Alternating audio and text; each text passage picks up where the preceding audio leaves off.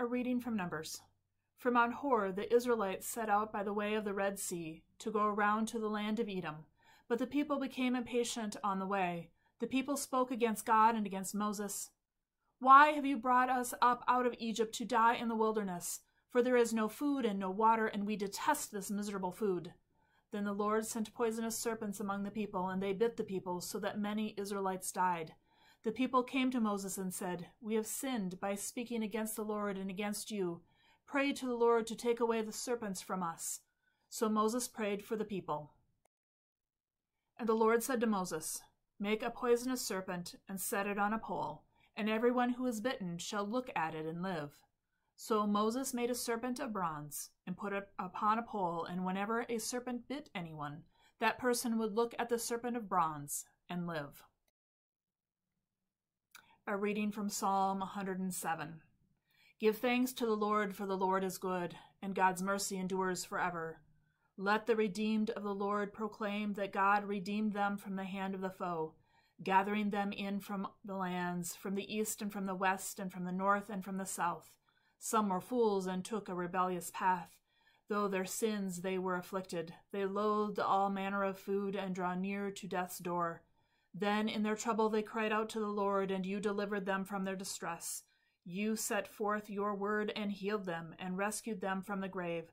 Let them give thanks to you, Lord, for your steadfast love, and your wonderful works for all people.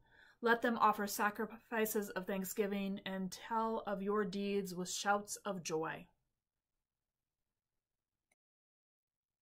A reading from Ephesians, the 2nd chapter. You were dead through the trespasses and sins in which you once lived, following the course of this world, following the ruler of the power of air, the spirit that is now work among those who are disobedient. All of us once lived among them in the passions of our flesh, following the desires of flesh and senses, and we were by nature children of wrath like everyone else. But God, who is rich in mercy, out of the great love in which he loved us, even when we were dead through our trespasses, made us alive together with Christ. By grace you have been saved, and raised up with him, and seated us with him in the heavenly places in Christ Jesus, so that in the ages to come he might show us immeasurable riches of his grace in kindness toward us in Christ Jesus. For by grace you have been saved through faith. It is not your own doing, it is a gift of God, not the result of works, so no one may boast. For we are what he has made us, created in Christ Jesus for good works, which God prepared beforehand to be our way of life. Jesus said, "Just as Moses lifted up the serpent in the wilderness, so must the Son of Man be lifted up, that whoever believes in him may have eternal life."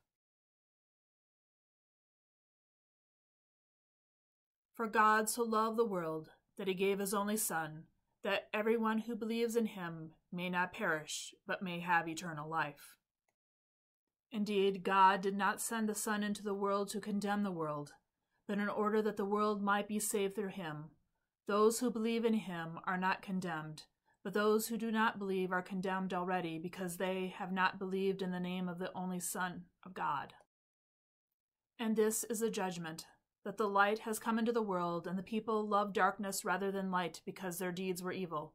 For those who do evil hate the light and do not come to the light, so that their deeds may not be exposed.